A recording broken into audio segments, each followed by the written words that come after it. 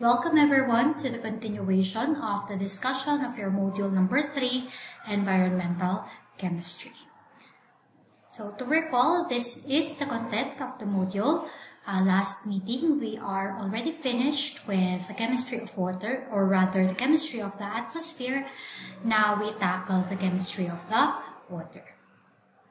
And to reiterate, this is the learning outcome that you should achieve at the end of Module 3. Explain the processes of chemistry in the environment. This is the content of the topic that we have. So we'll start with what is water, some trivia and facts about it, your hydrology and hydrological cycle, including your water quality and its parameters. So what is water? So the official definition of water is a clear, colorless and odorless and tasteless liquid essential for most plant and animal life. If we tackle the nomenclature of your water, it's H2O, or it contains 2 hydrogen and 1 oxygen, having a scientific name of dihydrogen monoxide, although this particular scientific name is not often used. Water is liquid at standard temperature and pressure. The intrinsic color of water and ice is a very slight blue hue, although they appear colorless in small quantities. Water is essentially invisible if it is in its gaseous state. Water is a very good solvent and is often referred to as your universal solvent. Substances that dissolve in water are the following: salts, sugars, acids, alkalis, and some gases, especially your oxygen, carbon dioxide via the process of your carbonation. These are known to be water-loving substances, or that's a term that we often use is hydrophilic, while those that do not mix well with water, examples are fats and oil, are known as hydrophobic or water-fearing substances. Some facts about your water is the boiling point, of course, is dependent on the barometric pressure. So your water, if you go on top of the Mount Everest, which is at a higher elevation, lower pressure, it will boil at 68 degrees Celsius compared to that of 100 degrees Celsius at sea level. And if you did your experiment proper, di ba mapapansin nyo rin that here in Baguio City, the water boils at less than 100 degrees Celsius. So conversely, water deep in the ocean near geothermal vents can reach temperatures of hundreds of degrees Celsius and still they can remain liquid. So other properties of water will include the maximum density of water occurs at 3.98 degrees Celsius, and it has the anomalous property of becoming less dense, not more when it is cooled down or in its solid form, which is your ice. So meaning, diba, yung medyo dinidefine niya yung property ng density kasi nga, diba, pag naglagay ka usually pag naglalagay ka ng solid sa liquid, lumulubog yung solid. However, in the case of water, if you put ice, or that's your solid form of water, most of the time is lumulutang siya. So, it's less dense. Also, it expands to occupy 9% greater volume in its solid state, which accounts for the fact that ice floating on liquid water, as in icebergs. So, yun. And let's go to some trivia and facts about water. Only 3% of Earth's water is fresh, and 97% is salt water. So although, di ba, mapapansin nyo sa Earth, sobrang nating daming body of water. However, only 3% yung accessible sa atin. Kasi yun lang yung fresh. The other 97% is salt water, which is hindi natin siya often na nagagamit unless we let it go through your desalination process, which is very costly and hindi masyadong efficient. And another fact is that 90% of the world's supply of fresh water is located in the Antarctica. And the total amount of water in a human body is about 37 liters. So, medyo mabigat-bigat. Average lang naman yun. So, you are mostly made up of water. So, other trivia is that your human brains are 75% water, and a person can live about a month without food, but only about a week without water. If a human does not absorb enough water, of course, dehydration occurs.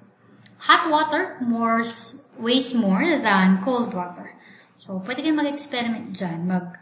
Mag-weigh kayo ng the same amount of water, the same volume, tapos i-weigh nyo siya pag mainit, and i-weigh nyo siya pag malamig, then you will be able then to prove that the hot water will be heavier than that of the cold water.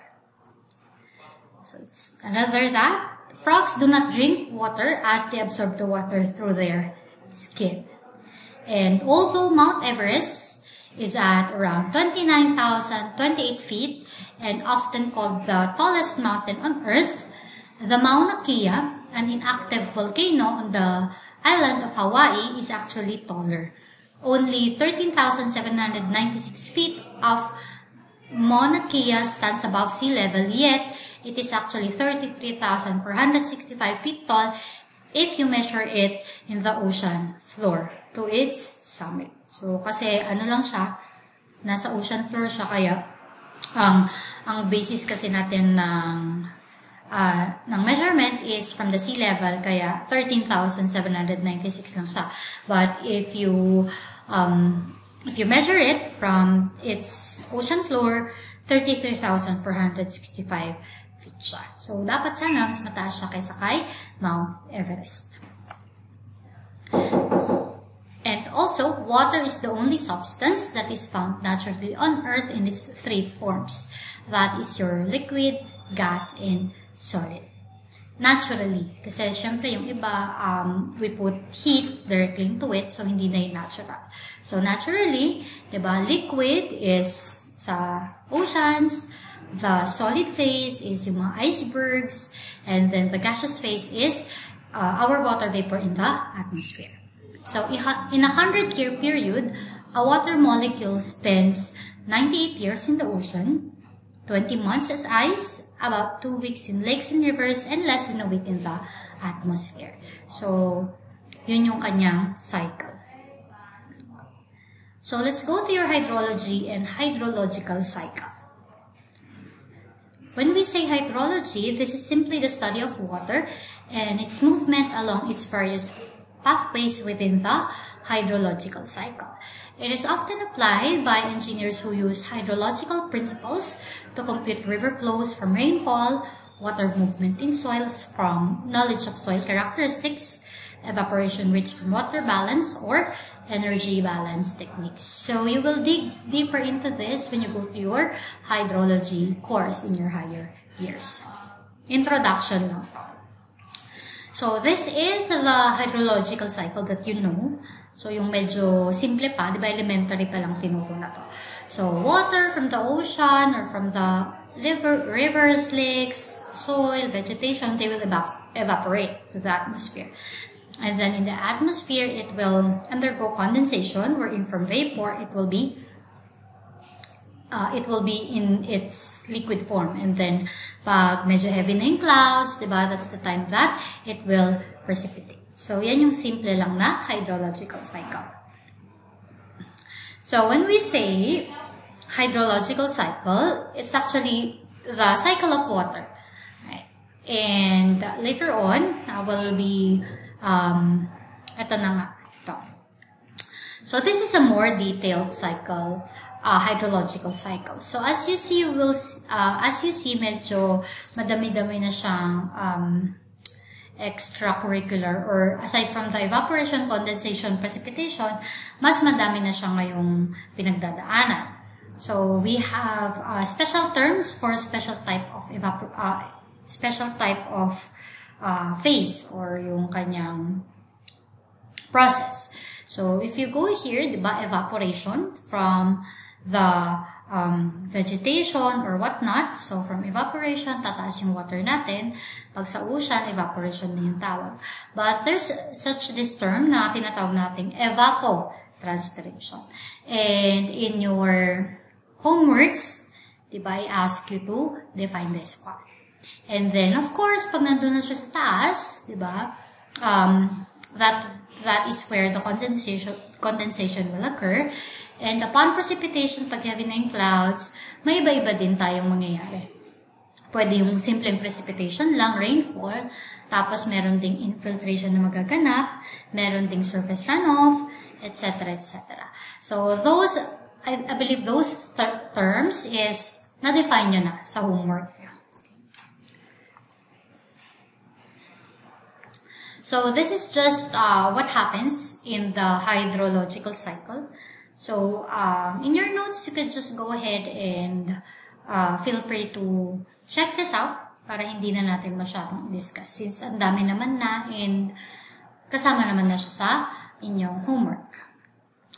So, let's go to the water qualities and its parameters. So, how do we measure the quality of water? What are the parameters involved? So, dito natin siya, this is just an introduction. Again, the deeper, the depth of this will be tackled in your hydrology course. So, water in nature is most nearly pure when it is in its evaporation state. However, as it condenses, it acquires impurities and they are added to the liquid. And then when water travels through the remainder of the hydrologic cycle and comes into contact with materials in the air and on earth beneath the earth's surface. So, hindi na din masyadong pure pag once na bumagsak na siya sa lupa through precipitation. In addition, of course, human activities contribute further to the impurities in the form of industrial, domestic, agricultural, and other contaminants. This impure water returns to the atmosphere as relatively pure molecules again through evaporation. So the impurities accumulated by water throughout the hydrologic cycle and as a result of human activities may be both suspended or dissolved solids. So yun na yung makikita nyo. Kung makikita nyo dito sa picture, di ba? Yan yung medyo madumi yung tubig. Lalo na pag di ba yung tagal-tagal na hindi umulan, tapos bigla na lang ulan, medyo madumi yung tubig ulan. So, colloids are also very small particles that are suspended but often exhibit many characteristics of dissolved substances. So, these are the water quality parameters that we will be tackling. So, we have your physical, chemical, biological, and radiological. So, let's go to the physical first. So, sa physical water quality, first one is your suspended solids. So, when we say suspended solids, these are fine particles of sediment in the water. Usually, pag nakikita to sa bottom. Diba? Pag nagkanda kayo ng sedimentation, yun, kung ano yung particles na nasa ilalim after the sedimentation process, yun yung suspended solids. So, as you can see here, the examples are soil, biological solids, decaying organic matter, and particles that are discharged in your wastewater. So, ganyan yung itsura niya. So, dito, di ba, pag merong tubig, yan, tapos ida-dry, syempre, pag na-dry na yung, kunyari, yung wastewater, yan, di ba, merong matitira doon sa bottom ng pan, and then that is your suspended solids. Next, water quality parameter in the physical area is your turbidity. When we say turbidity, this is a measure of the extent to which light is either absorbed or scattered by suspended material in water. So, although turbidity is not really a direct quantitative measure of suspended solids. So, kung turbid yung water, it's not necessarily mean na madaming suspended solids. The turbidity may have been contributed by other factors. So, ganyan. So, yung parang, ang labo, ganyan. Turbid yung water pag medyo malabo. So, this is an example of a turbid water. So, if you get to compare, this is the water having a low turbidity to high turbidity. Another physical water quality parameter is your color. So pure water is colorless as perceived by the naked eye, but water in nature is often colored by foreign substances. So we have two types of color. That's your apparent color and true color. When we say apparent color, this is the color partly due to the suspended solids, and true color is contributed by your dissolved solids that remain after the removal of your suspended solids.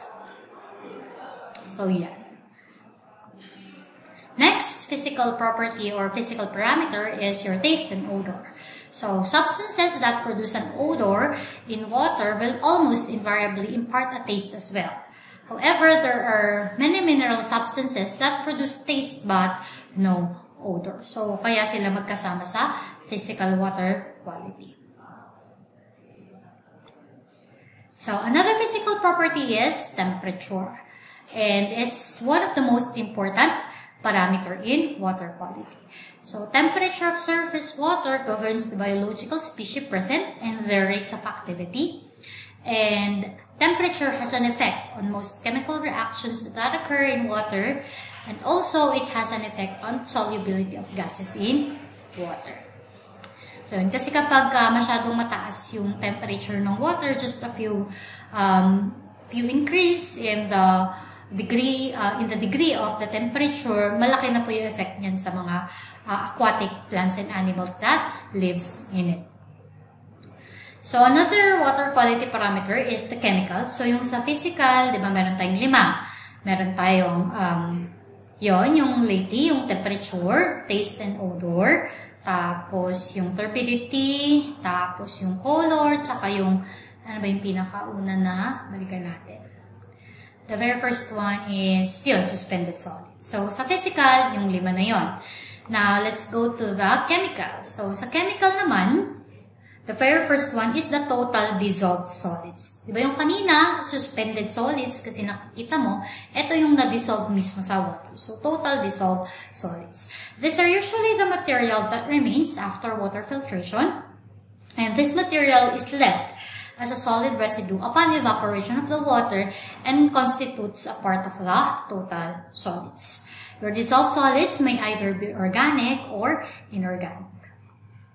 So, usually, di ba, pag yung shortcut na method, yan, meron tayong TDS meter para mag-compute or i-dip mo lang siya sa water and then ma-compute niya na yung total dissolved solids. Pero if you opt to do the long method, medyo matagal siyang gawin. So, next chemical parameter is your alkalinity.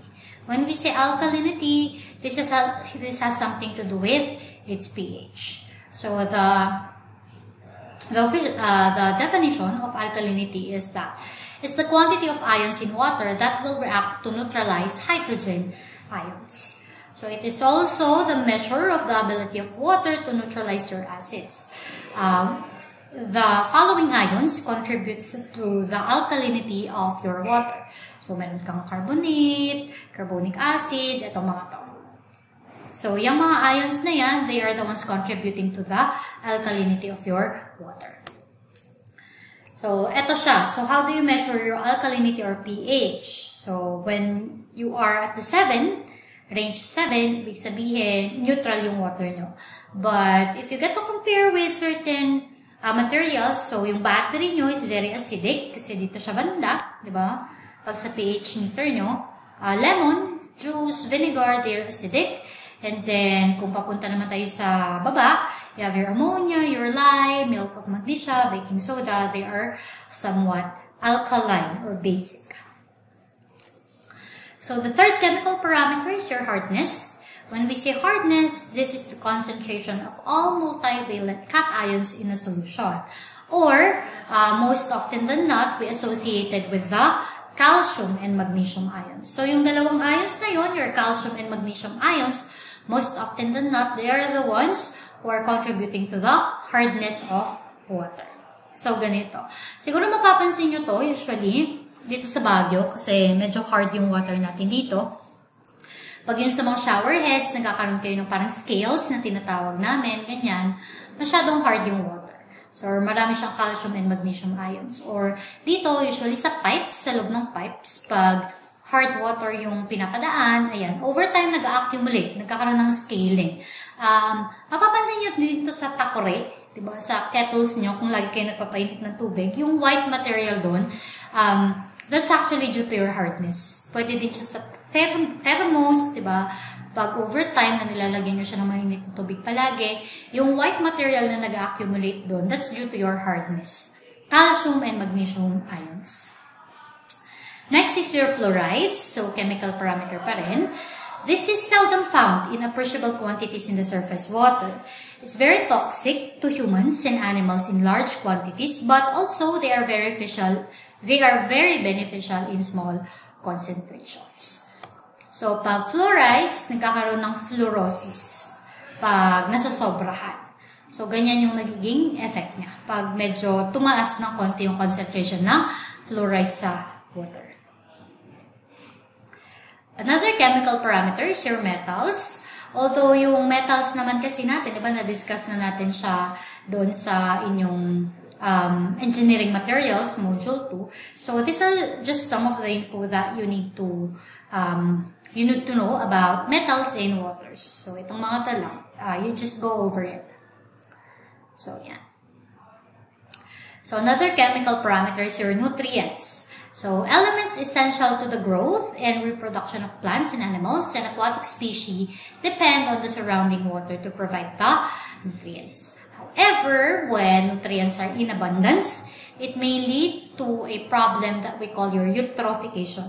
So, natural aging process in which the water is organically enriched, leading to increasing aquatic weeds or algal bloom. So, ganyan po. So, parang masyadong maraming nutrients yung tubig, kaya nagkakaroon ng eutrophication. So, ganito yung itsura niya. Pag greenish na yung water. Yan, yung parang ang dami niyang algae sa ibabaw. Ibig sabihin, masyadong maraming nutrients yung water.